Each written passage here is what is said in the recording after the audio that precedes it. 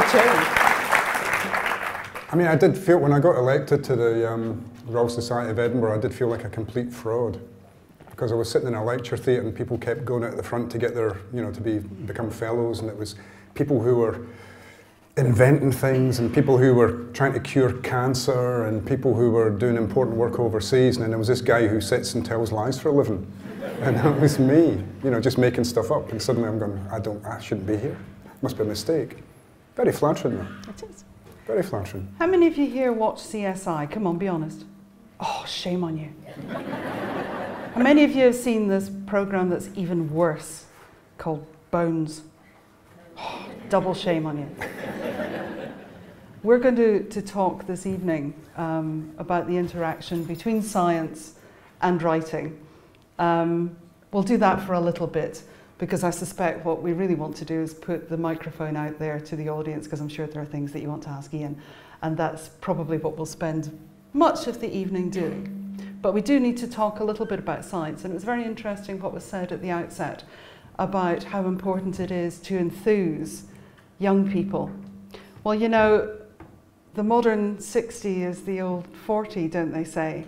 And they do say that you're only as old as... No, we won't go into that one. No, we won't go into that one. And we just run a MOOC, which is called a Massive Open Online Course on forensic science, and we did a murder mystery. Someone got murdered on the top of the law in Dundee, something that happens fairly frequently in Dundee. And we had 21,500 people on this massive open online course. Our youngest was 12, because that's the age limit that we have to put on it. The top end of that was what really matters to us more than anything, and she was 91. And there is no limit to learning. And that's the most important thing. Whilst it's great to enthuse our young folk, let's not forget us folk in the middle. Let's not forget us folk heading towards that other end as well, because age is not something that dims your enthusiasm, dims your ability to learn. And I think the partnership that we find between forensic science, which is an understandable science, the science goes on in my building. I don't even understand the title. Whatever ubiquitination is, of proteins, I think, I've no idea. And it's difficult to engage with that kind of science. When the kind of science we do links into the kind of writing that somebody like Ian does, then I think you get a magic. You get something that can capture everybody's imagination, regardless of whether you're 12 or you're 91. Is that true? I would think so. I mean, I would hope that's true. I do think, I mean, you know, the people who put their hands up because they watch CSI or they watch Bones, probably, I mean, there's a lot of people out there who probably think they know it all now. They've watched it on the TV, and the TV must be right because it's on the TV, and it sounds right. It sounds like it's all right. And you know, we know scientists, people who work in this profession, who would watch that and just laugh at these beautiful glass-walled, you know, sort of offices with all the latest high-spec equipment, and nobody's sitting there going, no, you can't afford to do that piece of work. Or that machine's not working. Or that machine's not working, or we can't, you know, we've not paid the electric bill this week, so let's not go there. But you know, real police forces and real forensics, there's always a cost involved in investigation. And of course that'd be very tedious if half of CSI was just them going through the bills and going, well, I'm sorry, I know you've got a severed ear there, but we can't do anything with that this week because we've got no money.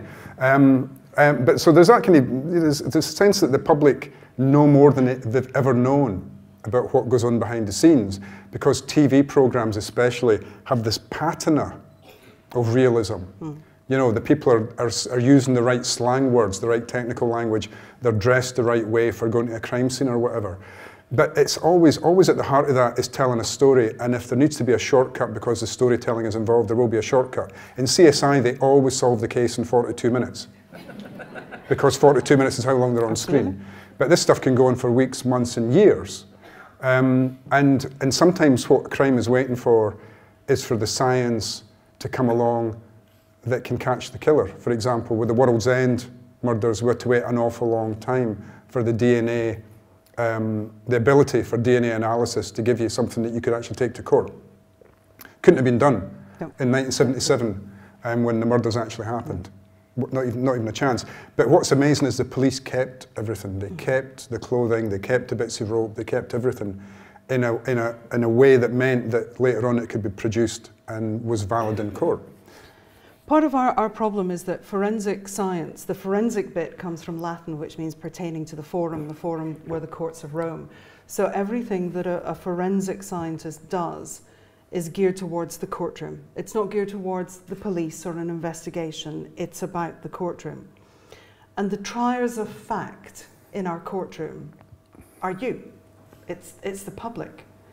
And so when as a scientist you go into court and you have to try to explain your science in a way that's understandable, often what I say may be very different to what somebody, not like you, because you don't include a huge amount of forensic science in the way that you write, but other crime writers do.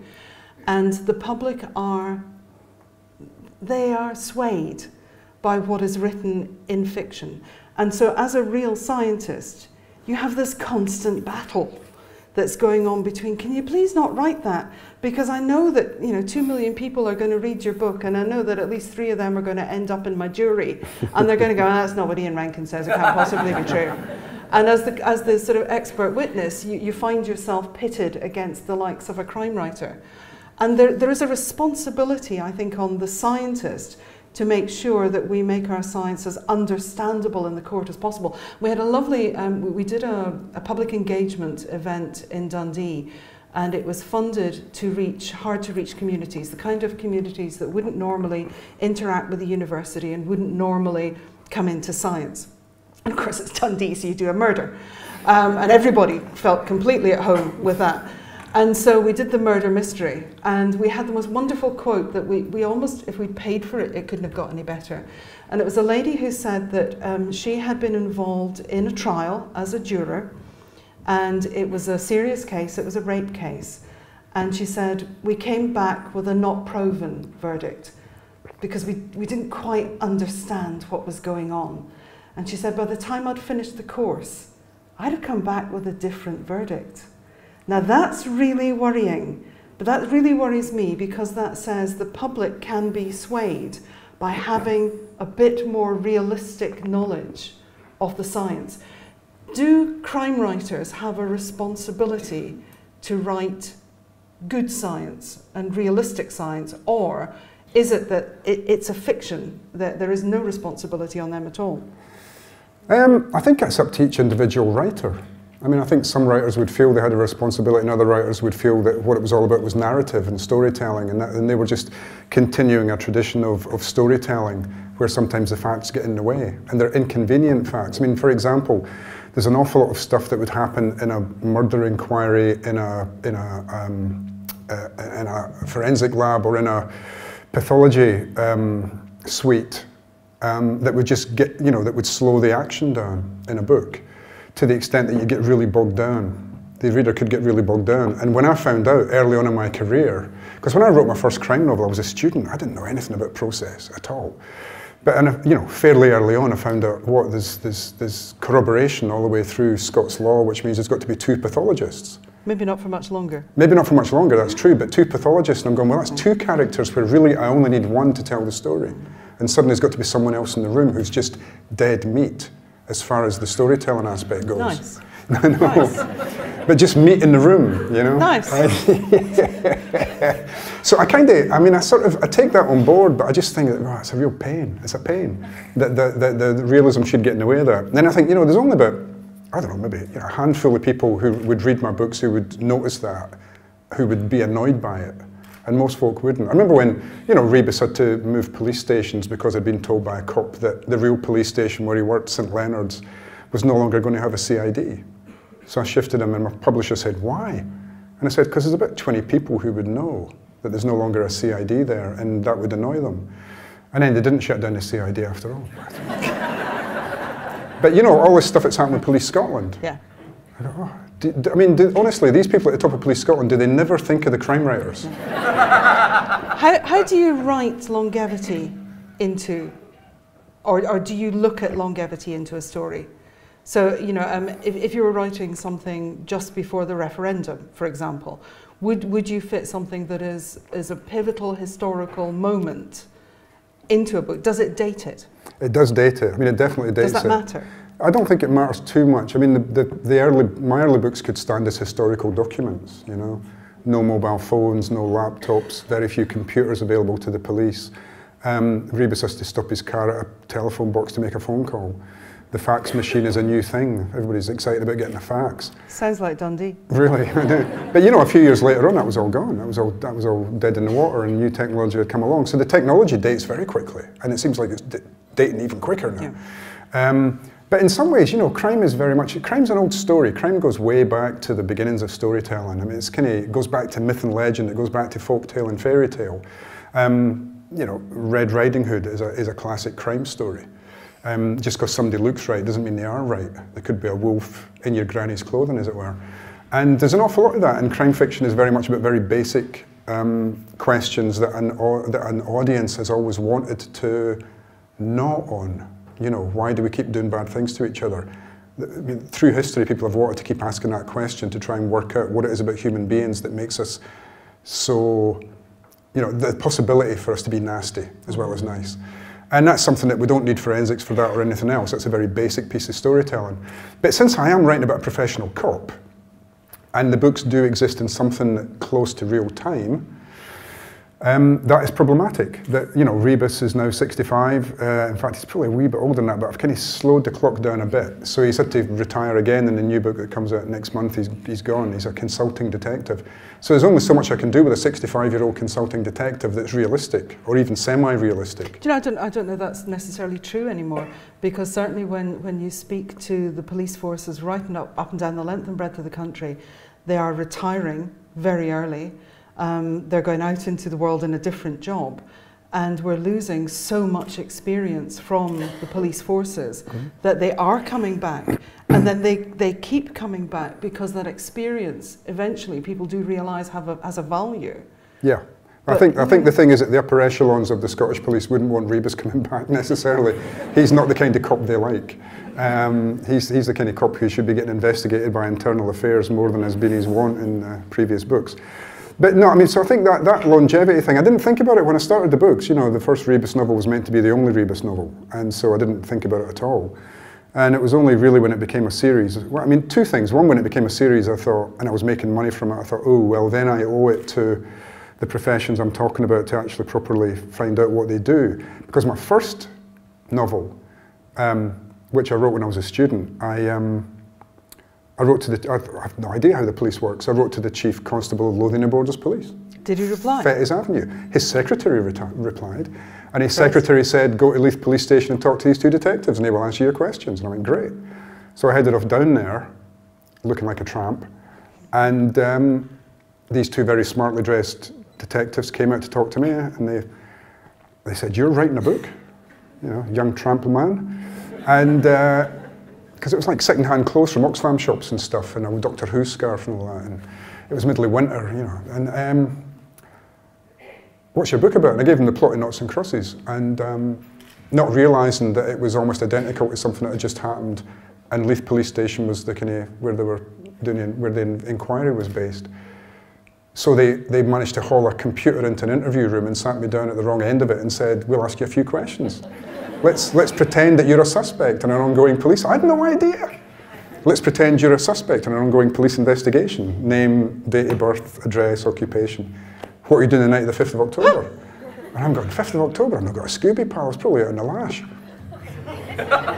You know, you wake up next morning, you can't remember. Just give us, you know, an hour and a half. I was answering their questions, and that was it. I was put in the system. I went home that weekend, told my dad. I told my dad that story. He went, "You silly bugger." Yeah. They thought you did it because I had. This was what was her name? She went missing from a fun fair in Portobello, and then there were 6 more victims after her, and it was a guy called Robert Black. Yeah. But it was that case. But at this time, it was just a missing persons case, and in Noughts and Crosses, children are being abducted and killed, and so I'd kind of stumbled into it and I became a suspect. So that's why I didn't go near the police for years after that. So I didn't want to become a suspect in a police inquiry again. Thank you very much. Is there a risk when you're writing that it does gel with a community, with a population that is going through something like that of its time. So, you know, we do have, right the way throughout the year, we have key cases that come up, we see them in the courtrooms. Is that something that as a writer you try to avoid, or is it something that you can use? If it's a type of case that's coming up, I might be thinking, well, what does that say about us? Mm-hmm. What does that say about us as a culture, as a society, as a country, that this kind of thing is happening? And I might then explore that as a possible plot theme for a book. I have occasionally actually used real cases. I mean, I used Bible John in Black and Blue, without thinking, Christ, I might come after me if he's still out there. When I thought that, I thought maybe I shouldn't have written the book. And I used a war crimes suspect, and he was actually living in Edinburgh, an old German who was living in Edinburgh and was suspected of being a war criminal. And then luckily he died before he could sue me. Natural causes. And when they found what was it they found in where the Scottish Parliament is now, which was Queensberry House, which was an old hospital. And when they were sort of rejigging it, they told me the story of the act of cannibalism that took place there centuries ago, where the Duke of Queensberry's nephew had killed a servant and eaten him on the day that Scotland and England joined together. And this was seen as a very bad omen, and the Duke of Queensberry or whatever was chased through the streets. I just thought, great idea, I'm going to put that in a book. So I've done that occasionally, and things like, you know, asylum seekers in Glasgow, when we started getting asylum seekers, and when they were getting, you know, kids were getting locked up, kids of asylum seekers were getting locked up and not getting any proper schooling and stuff. I mean, these have all drip-fed into the books.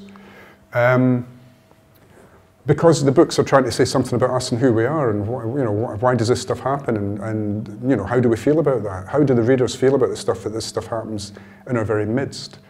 But of course, if it's a real case, you can get in trouble. And things like, you know, I thought about Lockerbie for a long time, and because I'd spoken to Professor Anthony Buzatil, amongst others, and cops who were there, and he was there on the day, or other people who were there on the day. There were a lot of really interesting stories to be told about that told us a lot about the people involved, the people who came afterwards, and were having to deal with it in their heads, you know, having to deal with the fact that they were finding bodies that had fallen out of the sky everywhere.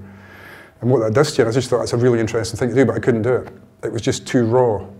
It was too raw, and I couldn't do it. And you know, there was a paedophile case, and I thought I was going to do it from the paedophile's point of view, couldn't do it. An act of moral cowardice, I would suggest, Sue. That I didn't want to go inside the head of a paedophile. Mm. We of course do. So there's a lot of work that we do in relation to paedophiles.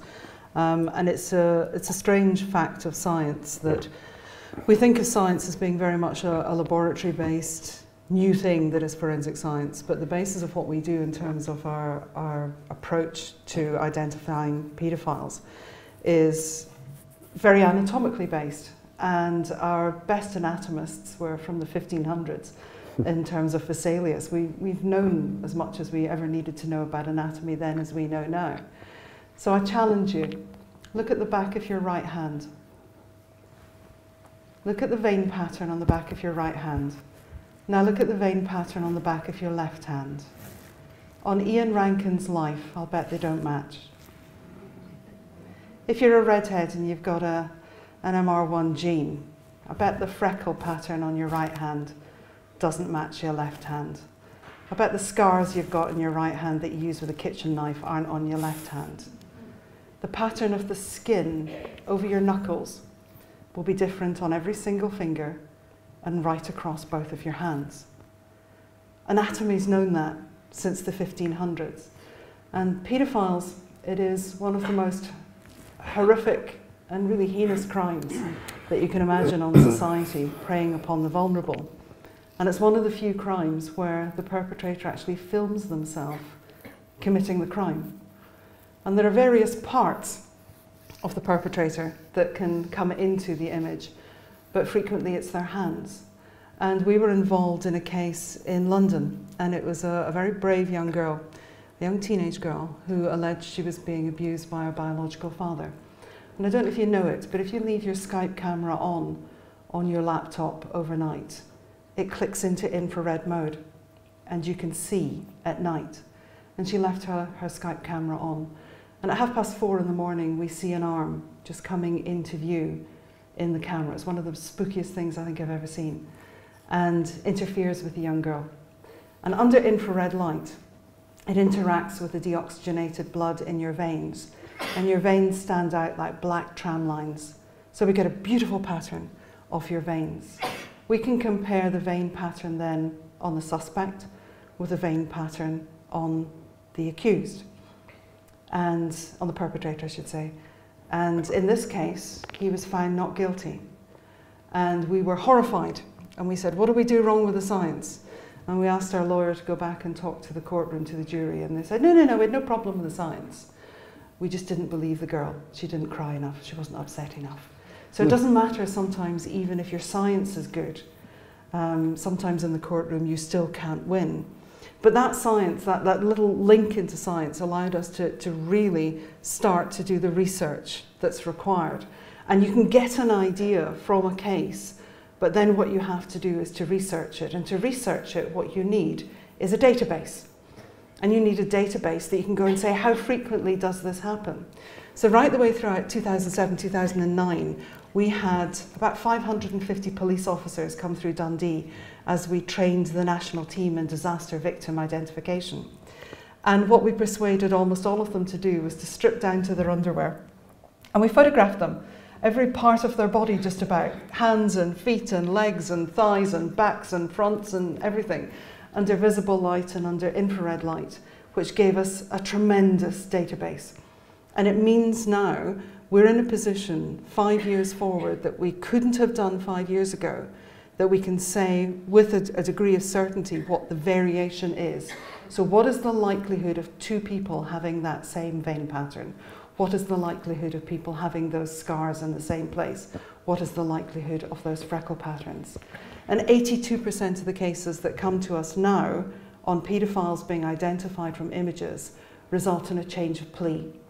And that's really important, because what that does is it saves the courtroom a tremendous amount of money, but what it also means is that the children are protected from having to go and give evidence in court against their dad, their granddad, their mum's boyfriend, whoever it may be.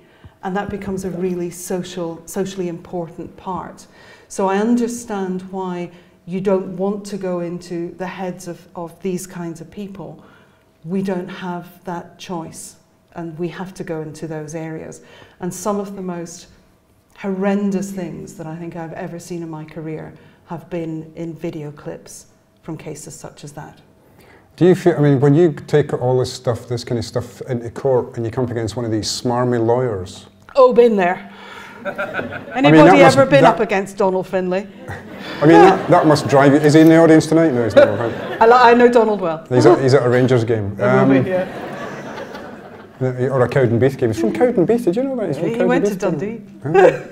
He's from Cowdenbeath. Anyway, I went to school in Cowdenbeath. No, I mean, honestly, it's because you can have all the fantastic science and everything, and you've done everything, and you're ready to go, and you get into that courtroom, and a lawyer can act.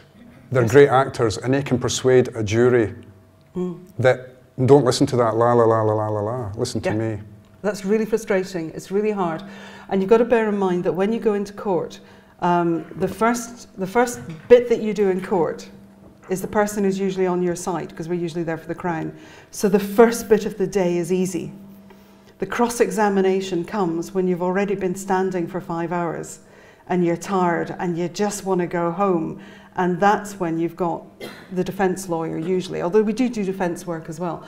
And it's very, very difficult to keep that coolness, that detachment, that unbiased scientific approach that you need to have all the way through the day when you've been standing solidly almost for 7 hours and the tough bits coming right at the end.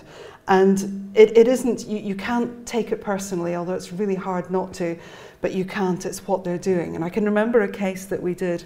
It was a lady who went missing in Helensburgh, and we found just a tiny bit of her skull inside the filter of a washing machine. Long story. And Donald Finlay was the defence lawyer. And so, you know, I've done my bit to the Crown, I'm feeling fine. And Donald, of course, with big mutton sideburns, sort of leans underneath the desk and he pulls out, great drama, drops the new edition of Grey's Anatomy on the table in front of me.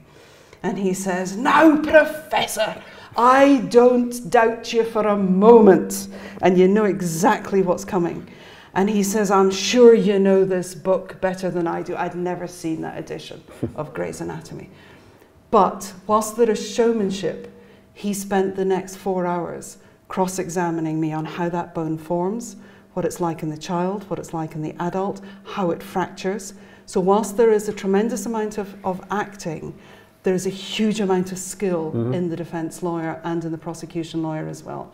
And so for us, it's really challenging when you're in that courtroom, because you're not just dealing with someone who's acting, you are dealing with someone who's done their research as well. Yeah, but you just want to jump up and say, "Look, it was in the bloody washing machine." Yes, exactly, and it's hers. Yeah. You know. What does it matter? But none of this matters. Well, I had a dismemberment case.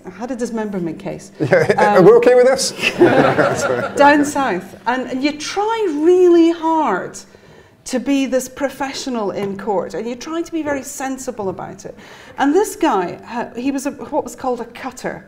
And the cutters are professional dismemberers. So if you're looking for a new career, you can work for a drug gang in London as a cutter. And your job is that when they've tortured somebody, they've murdered them, it comes around the back of the nightclub, and his job is to dismember. And so the dismemberment was done with the most incredible skill.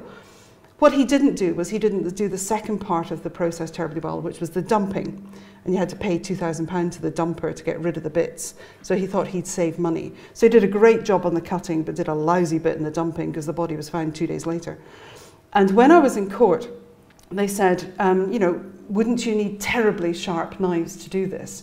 And I went, well, no, as long as you know what you're doing, you don't. Yes, but these aren't the kind of knives that you'd find in a kitchen. I said, well, yeah, you'd find them in my kitchen. And the lawyer went, oh, I'm not coming round to yours for dinner. And you think, should I laugh? Should I not laugh? I'm in court. I can't do that. And sometimes they do catch you completely off guard. And I think that's part of the act as well. So it can be a funny place, courtroom. I remember when you know, having had my nasty run-in with the police with my first attempt at research, a few years later a cop did come up to sign in and he said, "Oh, you make a few mistakes in your book, Ian, procedural mistakes." And I said, "Oh, I can't go near you guys, you know, otherwise I might become a murder suspect again." And he became a friend, still is, and he helped me a lot. He would introduce me to people, show me case notes and such like, explain how things worked. And then I needed a pathologist. I needed to ask a few questions about drowning for a book. And he said, "Oh, talk to Tony Buzitil at the university. He's the pathologist, he's the guy to talk to." So I wrote to him, and I got an appointment, and I turned up, and his secretary said, "Oh, he's teaching, but he'll be here in a wee bit. Just go and sit in his office."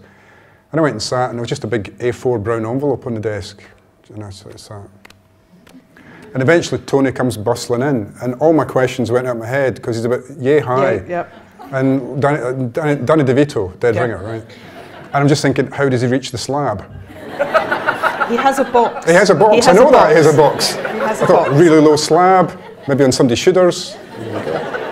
Anyway, so he comes bustling around and he said, "I'm sorry to keep you, sorry to keep you." So you can see from the photographs that the head's been severed almost completely from the body. You can see it's a probably a serrated knife, you can see. And he looked at me and he went, "Oh, sorry, you're not Detective Sergeant Brown?" I went, "No." I said, "Oh, sorry, Bob." Sorry. All the stuff went back in the drawer again. And that was my introduction to kind of, you know, pathology 101. And but he was great. He said, "Do you want to come and see the mortuary?" And you know, he took me around the mortuary and stuff. "Do you want to see a post-mortem examination?" I said, "No, not really." I mean, did you? No, I didn't. I didn't. I mean, it was enough for me to see where it happens. Okay. You know, seeing where it happens and watching Silence of the Lambs, I was fine. I mean, you know, I had a few textbooks and texts where you go kind of, right, okay, that's what happens. But if I had a question, he was always brilliant. You know, I mean, a specific one like drowning, how do you know if somebody's been dead when you go in the water or not? I mean, these days a lot of folk know that kind of stuff. But I didn't know it at the time. And I think the internet must have still been in its infancy. I think these days there's a kind of lazy tendency to think I can just go to Wikipedia or I can Google it and I'll have an absolutely concrete answer. And that's a dangerous way to do research. You've got to bear in mind as well that what the Defence Counsel do is they Google you. So if you're an expert witness, they will Google you to find out what you did last or if there's anything out there on Facebook, which I don't do for a very good reason, that, you know, is there a photograph of you blind blazing drunk on the sidewalk or whatever it may be, and you've got to bear in mind they will check you out. Whereas that could never have happened before. Now you're in the scrutiny in the courtroom that says, "Oh, you didn't do so well in your last case, did you?" I think, really? Wow, that's scary. You were saying earlier that Bones is perhaps not as factually exacting as it could be. Let me explain why it's not fact. Okay, no. One episode. Okay, one episode explains everything you ever need to know about Bones, and it was an episode that was given to my students to critique. And by the time I could get them off the floor because they were rolling around laughing, they'd found a newborn baby's skeleton. Okay, and they have this wonderful 3-dimensional reconstructive hologram bit of equipment. Doesn't exist. Okay, so they took the baby's skull. Okay, they aged it. They did a facial reconstruction on it. And when they walked out of the room, they walked straight into a woman that looked exactly like the baby. Yeah, now the reason I brought that up is because that apart, Kathy Rice is actually pretty good when she does her other books, her Tempe Brennan books. Yes. Because she's a forensic anthropologist. Yeah, she's a forensic anthropologist. Her heroine's a forensic anthropologist, and and it's not. That stuff is not, I think, sensationalized. I mean, there is some of the, you know, some other writers have sensationalized the way that a pathologist or a forensic anthropologist might work. Yeah. Case Scarpetta. But she is, you know, I think the details there, and it's not sensationalized because she actually lives it and works it. I mean, in her day job, that's what she does. Kathy is very funny because being in the same profession, I've known her for a long time. And she sent me a first copy of her book, her first one, which was called Deja Dead. And she let me read it, and I tend not to read crime novels. And she said to me, "What did you think of it?" And I was very polite. I said, it's really not for me, it's not my kind of thing. And she said to me, she said, "Normally should I be really upset by that, but they've just paid me $1 million retainer to write the second, so I really don't care what you think at all." And I thought, yeah, that's fair. That's fair. That's absolutely fair. I think the first one wasn't the best. Tempe put herself in dangerous positions that I think realistically she wouldn't have done. But you know, the science is, I always believe the science, and I always believe the way that character acts as part of a case. Okay, she sometimes stumbles into trouble and all the rest of it. You think that seems to happen over and over again with you. How would that be possible? But the actual science, I think, is good. I mean, are there any other writers that, I mean, I know you said you don't read much crime fiction, but is there anybody you think of those where the science is right, is spot on? I've had the privilege over the last few years to actually work with quite a lot of crime writers. Very kindly, they got together as a group to support me in a project called Million for a Morgue, which was raising £1 million to build a mortuary in Dundee, which we did. And I spent a lot of time then obviously working with Val McDermott and with Stuart McBride, but also with Jeffrey Deaver and a few others. And I've always been incredibly impressed at just how much care and attention they take in terms of science. So for example, Stuart was writing one fairly recently, I don't know if it's out yet because I don't read them, so I don't know, which involved a dismemberment. And what he didn't know was how it felt. So our dissecting room happens to be named after Stuart McBride because he raised a lot of money for us. And so I said, why don't you come into the dissecting room that you helped us build? And you can he'd not been in before? He'd never been in. And I've never seen him so nervous in my life going in there. And it's like our students, for the first 10 minutes, they are incredibly nervous. And then when you see what is the absolute marvel that is the human body, you forget to be scared of it, because it is just the most wonderful construction you could imagine. And so for him, it was about being able to feel, what does cartilage feel like? He was okay with what bone feels like, but what does cartilage feel like? What does dead skin feel like? What does muscle feel like? And for me, somebody who wants to put themselves into that sort of a position to be able to write about it, then I think that's good research. Val is shameless. Absolutely, well, many things. Val is shameless. But she's shameless because she'll phone up and she'll just say, oh, I'm just phoning to find out how you are, what you're doing. And you know she's on a fishing trip. She wants to find out what your latest case is because she wants to nick the science that's going on so that it will appear in her book before it appears in any of my papers that I publish. So and then she'll say you stole it from her. Yeah. Oh, so, you know, you read a Val book and you go, oh, yeah, I recognise that one. Oh, yeah, and I recognise that one. So the stories end up in there. But that in itself is fine because I think if the science is going to be there, then it should be reported well. And I'd rather there was good science, and I'd rather spend the time with crime writers explaining something to them than to see something go out that is not believable. And I think that's a duty as well that they take very seriously, as you do, to the people for whom you write. That, you know, it should be believable. Yeah, and if you're making a good living from writing about real professions, you probably should get the facts of the jobs right, or as right as you possibly can get them. I mean, a lot of older cops used to tell me, oh, there was this terrible pathologist, and he would, if it was your first time in a dissecting room, he would always try and make you faint, make you run out and vomit. You know, they'd be doing stuff they wouldn't really need to do, peeling skulls back and pulling faces back and dissecting penises, and you name it, they would do it. Just watching the young cop and just say, "Can we keep going? You know, you're going to keep going. You're going to keep going." There was a pathologist who shall remain nameless, absolutely remain nameless in London, who used to keep a tally board, and so every time a policeman hit the floor, you'd get the tally board. Yeah. Wouldn't happen these days, though, right? No, it absolutely wouldn't happen these days. It can't. There's been a huge change in culture in relation to what goes on within a dissection room. And I can remember when I first started in this, and it was back in the 1980s, we were able to go into the mortuary and take any samples of anything that we needed for research purposes. And quite rightly now, you can't do that. And I can remember Ian West, who's a pathologist, who's sadly deceased now, telling me the story about how they were able to, this is not funny, but it is, but it's not funny, is that they were doing some research on aging bones. So they were taking out sections of the thigh bone.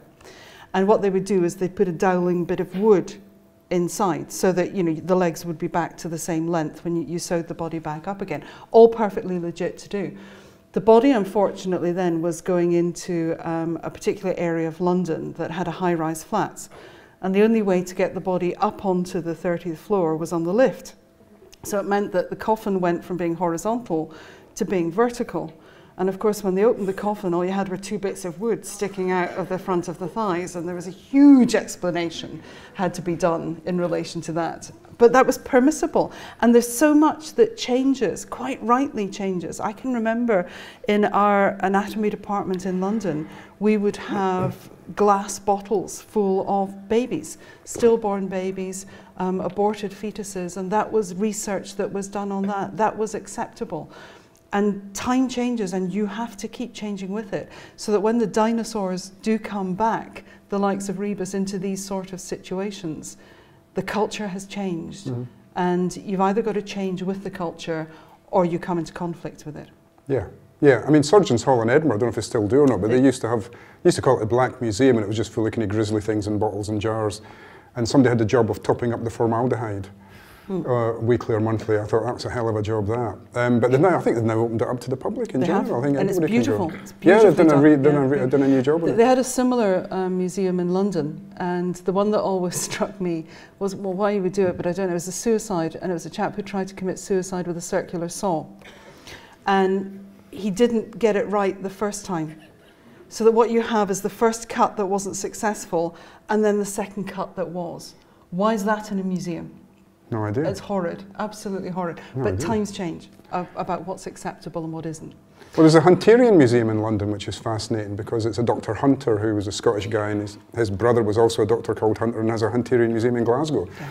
But the one in London, I mean, he was based in Leicester Square, I think it is now, and some people think he was the template for Dr. Jekyll and Mr. Hyde because he consorted with body snatchers. Yeah.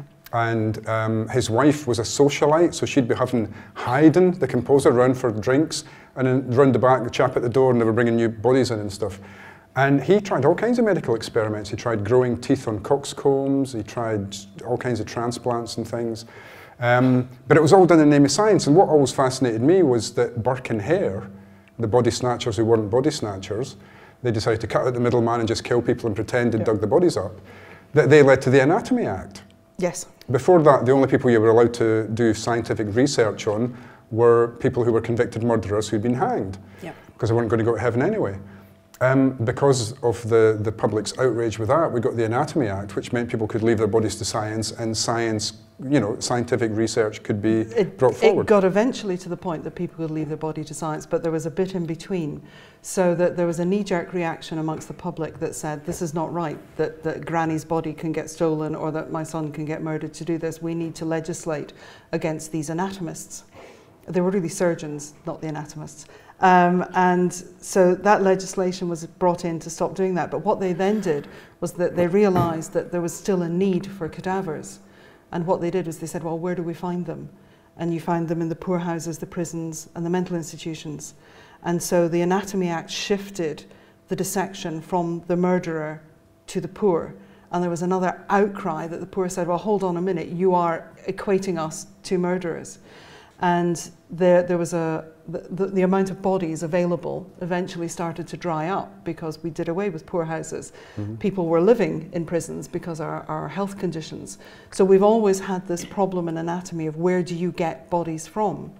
And one of the things that happened was that we had 2 world wars. And in those 2 world wars, what we had was a tremendous outpouring of support. And so for those people who couldn't go away and fight, you could still do your bit at home, you could still donate your body.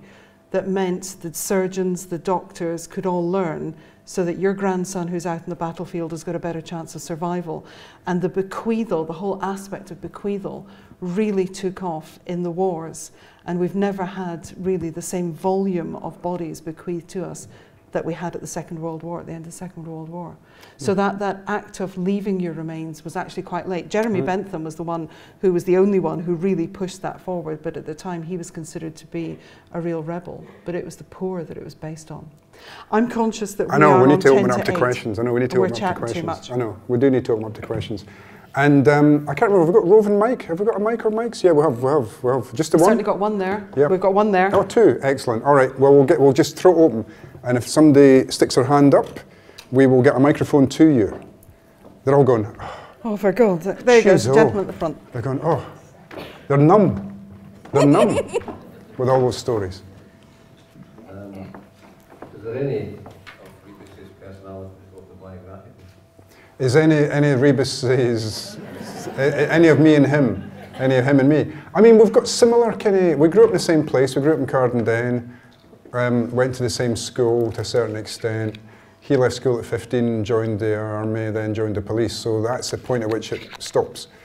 And we've got the same taste in music, we drink in the same pub. He's a different generation from me. I think he's a much more of an Old Testament kind of guy.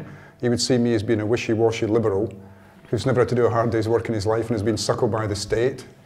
Thank you very much, the state. So we wouldn't really get on if we met. But at the same time, where do your characters come from? All your characters are aspects of your personality. So Rebus and Siobhan and Cafferty and Malcolm Fox, they're all coming from inside my head. They're not people that I know. But weirdly, I mean, a lot of cops, I've gone around the world and there's always a cop in the audience, or usually a cop in the audience, and at the end they come up and they go, I know a guy just like Rebus, or I used to work with a guy just like Rebus, or you must have based him on this guy, and I go, I've never met that guy. I mean, even cops in Edinburgh say he must be based on so-and-so. No, he just came from inside my head, and I didn't realise I was going to be sticking around with him quite this long. I've known him almost as long as I've known my wife. 2 life sentences in one. She's not here. You can tell. I know, you can tell. So no, I mean, the answer to that is no. I don't think there's much of me and him. But I like the fact that he can say things I can't say. I mean, he's you know, I'm quite safe in what I do in life, and he's a bit of a risk taker and a bit of a rebel and a bit of a maverick and all the rest of it. And he talks, he speaks back to authority in a way that I've never done. And he's always got a great comeback line. I'm like most people, I think of the great comeback line 2 days later. Yeah. Anybody else got a question? Yes, along there. Hang on, we'll get the microphone to you. Thank you. So, do you think people are inherently good or inherently bad? Yeah. I mean, that's what all crime fiction is about. But I mean, I don't know how you'd take it from there. Oh, that's really, really hard. God, what a good question. I'm always viewed as being Pollyanna. My glass is usually always half full.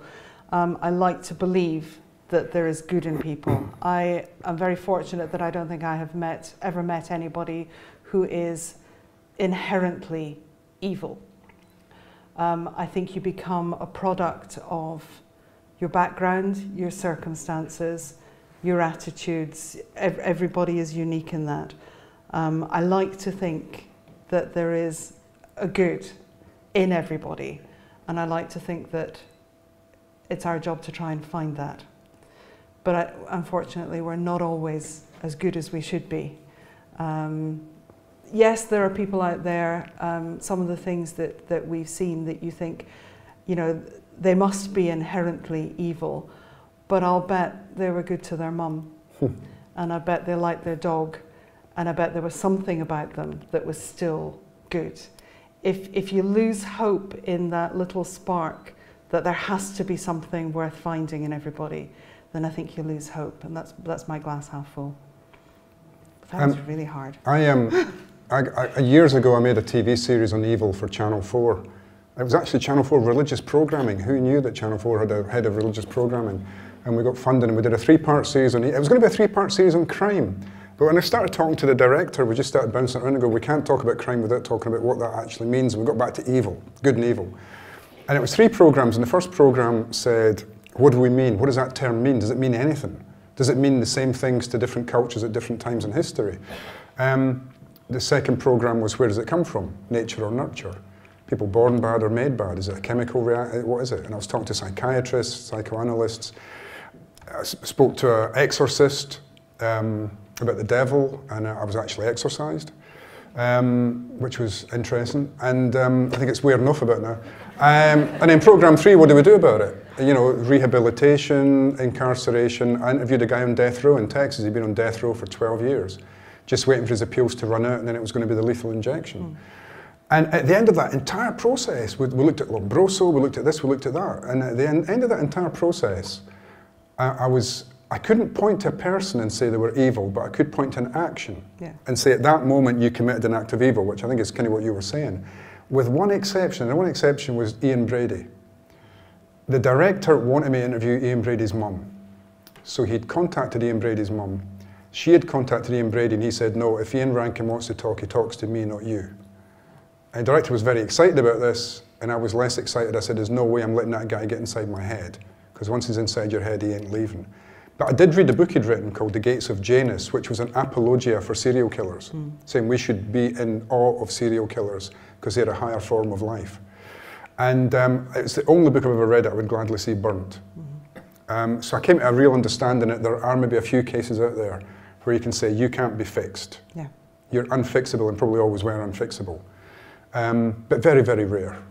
Very rare. But it's a fascinating, I mean, this whole thing about why more of us don't do bad things is interesting.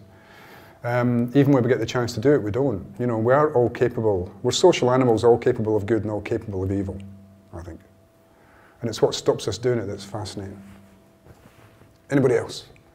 There's a gentleman at the back. Right at the back, good. Make you run up the stairs. Yeah, she's wearing heels as well. Poor Patricia. Either or, maybe she's just really tall. From time to time, we see facial reconstructions of long dead bodies and so on. I can understand how you can reconstruct a person's appearance in terms of the thickness of the skin on the top of the head and what their ears probably were like. But how the heck do you differentiate between the person who has never knowingly walked past a plate of food and somebody who's emaciated? When you reconstruct a face, underneath the face is a skull. And that skull, in terms of the openings, is what you're reconstructing. So you're reconstructing eyes, you're reconstructing nose, you're reconstructing mouth, and you're reconstructing ears. So any opening that you have into your face is the thing that we're constructing around. And all of our faces, that's the bits that we look at. And our skull underneath does dictate how that looks. So the shape of our nose is very much reflected by the shape and size of the bones that are underneath. So there is an inherent face that we can reconstruct.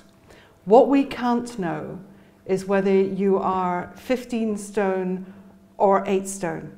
And so when we reconstruct you, we can reconstruct you to a middle size. We don't reconstruct you generally with a skin colour, if all we have is skeletal remains. So you will see the facial reconstruction go out in black and white. It's a grey colour.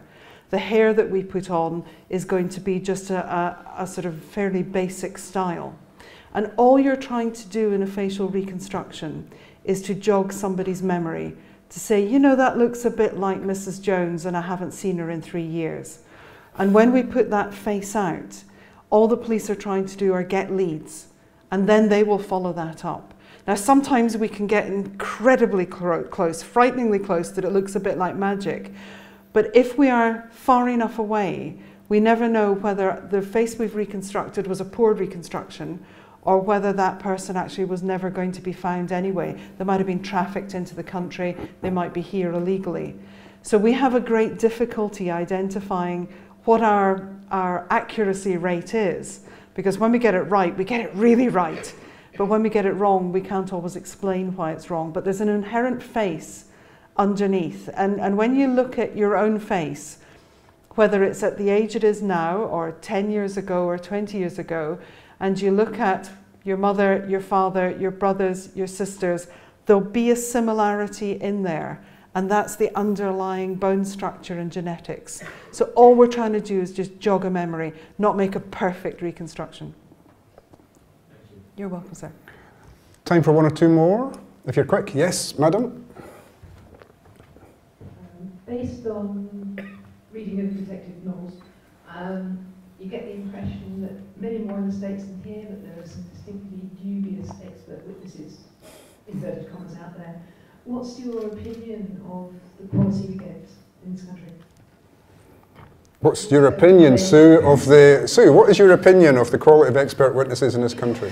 God, it's like being back in court. In 2006, the National Academy of Sciences in America wrote a report on the state of forensic science. And by and large, it said it's the shoddiest science imaginable. And part of the reason for that is that there is very little funding for research in forensic science. So most of our forensic science is not fit for purpose. Probably the only bit of forensic science that passes a true admissibility test for court is DNA. But DNA is starting to be thrown out of court and starting to be questioned.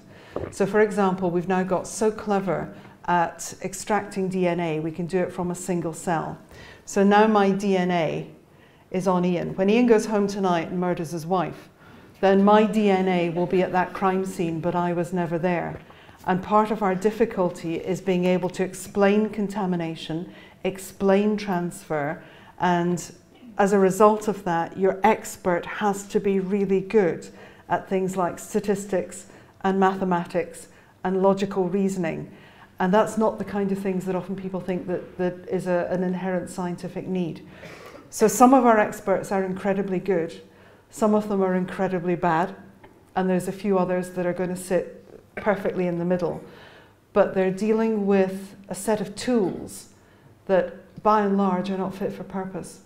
And there's a huge amount of work needs to be done in terms of research. Now, when you think at the end of the day that most juries find most court cases boring as anything, and the only thing that brightens it up is the prospect of a good forensic witness, then the importance of that science in court actually becomes exacerbated. And you have to be very careful that it doesn't become the showcase, because it isn't. We have to be realistic about it. So there's a move towards accrediting our experts that says we have to sit the exams now to prove that we're fit to go into court. Now, a lot of the old guard are kicking and screaming about that says, I've been doing this for 40 years. Why do I need to sit an exam? Yeah, but if you've been doing it bad for 40 years, then you do need to sit the exam. So there's a big wind of change coming in forensic science in this country. We certainly were viewed as being leaders in the world. And I use that as the UK, and then something tragic happened in the UK. And it happened in England and Wales. which was they shut down the forensic science service in England and Wales. And all of forensic science went into commercial providers. Scotland and Northern Ireland were very, very sensible, and they didn't do that. So we retained national labs. And I think now Scotland and Northern Ireland are in fact probably leading the way over the rest of the UK at the moment, and that's the way it should stay. I think England and Wales bitterly regrets the decision that they made, but it's not finished playing out yet. So there's big problems in forensic science. Okay, last question. One last question. Yes, sir. Excellent. That was good. I enjoyed that answer. Well, thank you. Yeah. We've seen the sort of stepwise improvement in identification through fingerprints to DNA, you mentioned vein patterns, and facial reconstruction. What do you think is the main deficiency in forensic science at the moment? Otherwise, what's the next step going to be, do you think? Our biggest deficiency in forensic science is understanding. It's in mathematics and in statistics. So it's the likelihood and it's the probability ratios, and that's where we're weakest, because we don't have the ground truth databases that allow us to test the methods. Fingerprints we've been using for hundreds and hundreds and hundreds of years, and fingerprints went without question until the fingerprint inquiry, which became the Scottish fingerprint inquiry in relation to Shirley McKee. And what that did was that downgraded fingerprints from evidence of fact to evidence of opinion. And what's important is that there is no forensic science that is immune. There is nothing that is the golden bullet that will solve everything. And it means that you actually need to use a multiple approach in terms of science. In identification, we tend to be following the biometrics industry because there's a huge amount of funding in biometrics. We're a community and a culture that is scared of our security. And in fact, one of the highest rising crimes in the UK is identity theft and identity fraud. So that we start to use our biometrics as a currency. So any of you who've got a mobile phone or a laptop that requires your fingerprint to gain access, please don't do that. You don't know where your fingerprint's going. You don't know where it's being stored. And if you give up your bit of your biometric as part of your identity, if I lose my credit cards, they can issue me with a new one and they can issue me with a new PIN number. You steal my fingerprint, you can't issue me with a new fingerprint. And so we're very, very blasé about giving up our identity, and teenagers are probably the worst for it. So that if you want the latest whatever it is, in terms of a phone or an electronic device, then to be able to access it, the companies are asking you to give up a biometric. Over my dead body will I give over a biometric into the biometrics industry when identity theft is the biggest rising crime in the country. There you go. So all those new phones you're getting for Christmas? No. Don't do it. Just say Don't no. do it. We're going to wrap it up there. Sue and I will be hanging around for a wee bit if anybody has got extra questions or wants to talk to us before we head off. But I want to thank you for coming out tonight. It's been an amazing session. I've really enjoyed it. I've learned a lot. Some of it might crop up in my next book. And thank you for coming out. Thanks very much, Thank you very Sue. much. Thank you. So glad.